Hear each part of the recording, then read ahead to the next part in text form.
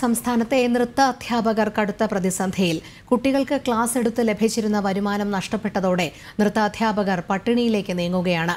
പ്രളയത്തോടെ പ്രതിസന്ധിയിലായ അധ്യാപകർക്ക് മറ്റൊരാഘാതമാണ് കൊറോണ കാലവും.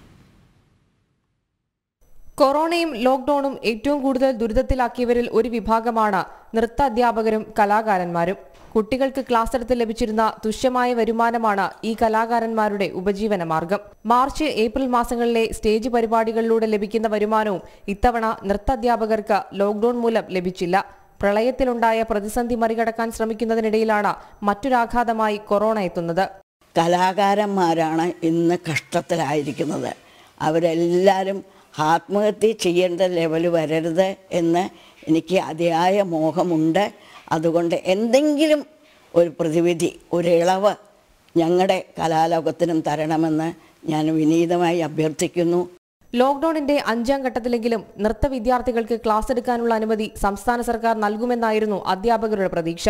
പരമാവധി 20 കുട്ടികളെ വെച്ച് സാമൂഹിക അകലം പാലിച്ച് ക്ലാസ് എടുക്കാനുള്ള അനുമതി നൽകണമെന്നാവശ്യപ്പെട്ട് all Kerala dance teachers association മുഖ്യമന്ത്രിക്ക് നിരവധി തവണ കത്ത് നൽകിയിരുന്നു. എന്നാൽ നിഷേധാത്മകമായ സമീപനമാണ് മുഖ്യമന്ത്രിയിൽ നിന്നുണ്ടായതെന്ന് നൃത്ത അധ്യാപകർ പറയുന്നു.